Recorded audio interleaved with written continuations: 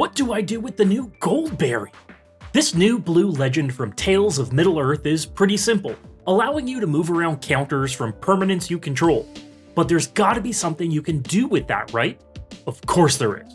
Tekuthal isn't just a proliferate booster, but he's also a repeatable source of indestructible counters. Just by removing counters from other permanents you control, you can get counters to put on Goldberry and other permanents you control. And you know who likes indestructible counters? Myojin of Cryptic Dreams. By removing an indestructible counter from him, you get to copy a permanent spell you control 3 times for 4 total copies. As long as you keep copying anything that enters with a counter on it, you've got fuel to really get out of control.